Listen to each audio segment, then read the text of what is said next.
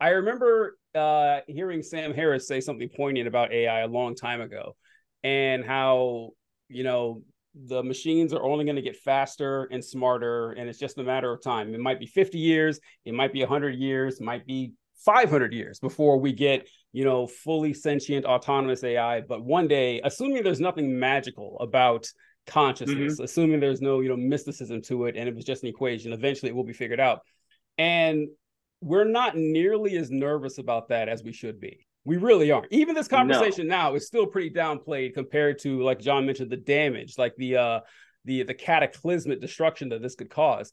And he gave a really good example that I thought was pretty good. Like, let's say like fully autonomous AI or fully sentient AI is 75 years away or whatever.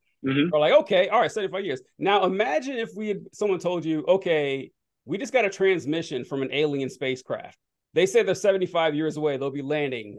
See you soon. We would be freaking out. We would be losing our goddamn minds. And it's not that much different. It really isn't. I mean, it really isn't. That was like a brand new life form that's, you know, beyond our comprehension, that can think thousands of times faster than we can, is pretty scary. And we don't really, you know, give it a whole lot of thought when we really should. And as to what you're talking about, John, John, I agree that it would be in our best interest to work together as a species and say, hey, let's, you know, put the brakes on this for as long as we possibly can.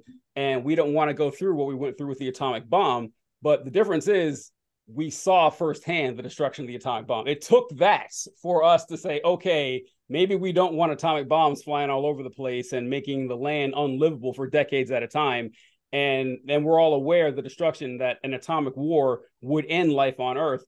But we haven't really seen something like that from AI yet. And I think, unfortunately, like if that does happen, it might be too late. Hopefully we can have a small enough instance where we learn the lesson, but I would like to see that, but I'm not nearly as optimistic. I don't know if we can pull it off. Think about the poisonous power and virality of a tweet sharing something incorrect and influencing public policy.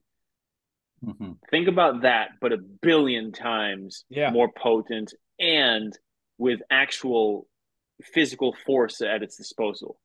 So weaponry, projectiles of some sort. That is a vastly different thing.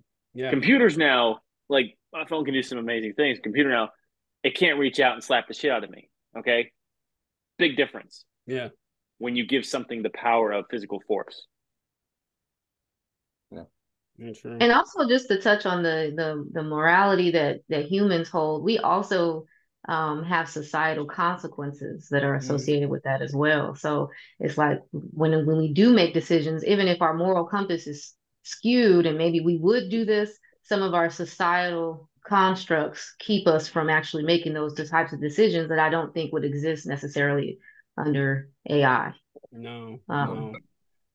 Good. I was just going to say, I don't talk too much about this publicly. Obviously I just did. But mostly because I know that we're all going to look stupid. Like no matter how our predictions go out, like we're going to look back at like this time 60 years from now. Hopefully we'll be here. We're here.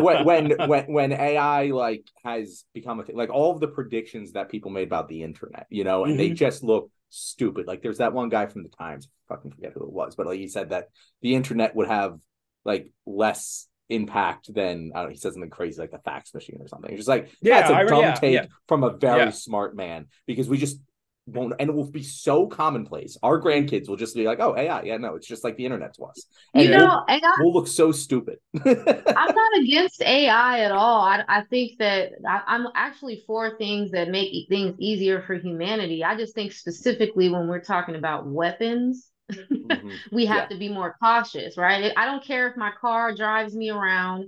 I don't care if you guys figure out ways so we don't have pilots anymore. And those things don't really matter to me. But as far as the actual decision to, I assume AI will be like Bicentennial Man, where it's just like, here are the rules. All the robots have to fall into this line. And as long as AI is operating within these laws, we're fine.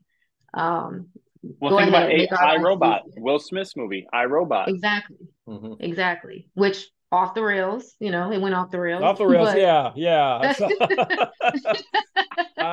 I will say one thing about the predictions people about the internet.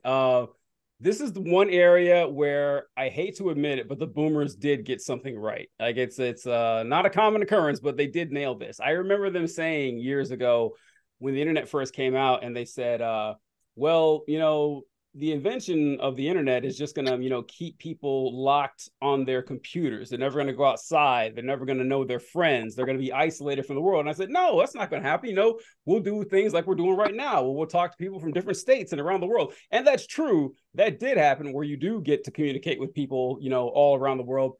But they were right about society becoming more isolated. I mean, I hate to admit it, but it's true, because people don't know their neighbors anymore. You know, they don't see their friends as often. And it's interesting looking at the steady decline of a social interaction over the past couple of decades, that people go to bars less, they go partying less, they have sex less. I mean, it's true. It really has taken away a lot of face-to-face human interaction, to the extent that a lot of people never hang out with anyone. Like all of their time is spent in front of a screen. And I never tell boomers this to their face, because I know they were saying this back in the 90s. Don't tell them. Yeah, they nailed that one. I hate to admit it, but they did. It's like they want us all the way in the metaverse, you know. They want us even deeper than we are right now. They want us to come home and sit on our couch, go in the metaverse and go hang out with your friends at the metaverse bar. Thank God that hasn't taken off, because that's weird. Right. So. I was gonna say, TJ, it's like when you start working out and you start feeling better, and you're just like, fuck, those workout freaks were right. This does make me feel good. Those jerk faces. I have lost weight. Hey, yeah. Eating right and working out is the closest thing to drugs that isn't actually drugs. Like, it feels amazing. Like it feels like it should be illegal to feel that good. Like, man, you know, I'm drinking enough water, eating some veggies, and you know, and you only have to do it for like a short period of time, like maybe 3 days. Yeah, 3-4 times a week, and you feel like a superhero. It's incredible. Yeah. I mean, I still prefer drugs, but it's pretty.